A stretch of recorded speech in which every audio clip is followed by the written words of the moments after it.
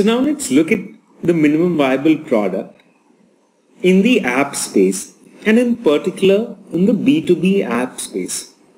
The company that we are going to look at is called TaxiForSure.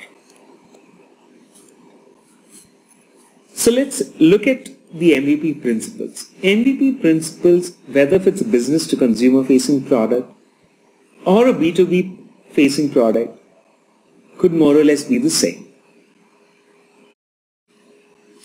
So what really is TaxiForSure? TaxiForSure is a taxi booking platform that's similar to Uber. It'll surprise you to know there are actually two apps in the case of an Uber or a TaxiForSure. One is a customer app and the other is a driver app. For the purpose of this example, we'll be talking about the driver app. So what does a driver app really do? You know, when you open your taxi booking application and you book a taxi, what really happens is that the driver is given the option of picking up the customer, and that is a business model on which TaxiForSure operates. So let's say that you decided to book a cab from this particular place. This is the screen that you see. The accept or the reject is the option that the driver has. Now there were problems that were noticed. One was that the app was too slow. The second, there were multiple taps required. And the third was there were unnecessary screen movements. Why are these problems critical for a taxi booking service? These problems are critical for a taxi booking service because this is about real-time demand that is happening.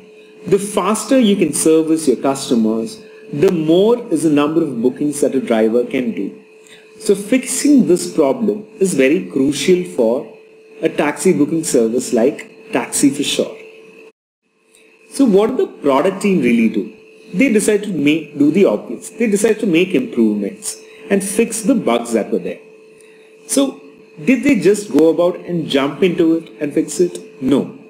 They decided that let's first show the driver what are the kind of improvements that could be done on the app. They introduced the concept of wireframing. Wireframing is something that you will learn later down this course. But rest assured, it is a very simple mock-up that was shown to the driver. And the mock-ups met with a lot of success.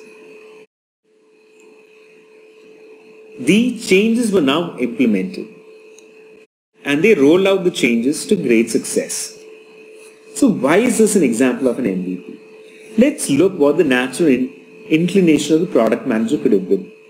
The natural inclination of the product manager would have been to make changes across the driver booking platform. But no, that's not what they did. They said, let's identify the core issues and fix those issues first. Let's fix the issues that get us the maximum return on investment. They thus mitigated risk and reduced the total number of resources that could have been working on this project. You will be seeing a detailed discussion with Satej Sirur, who was actually heading this initiative at TaxiForSure, and you can learn how this is relevant really to the MVP concept.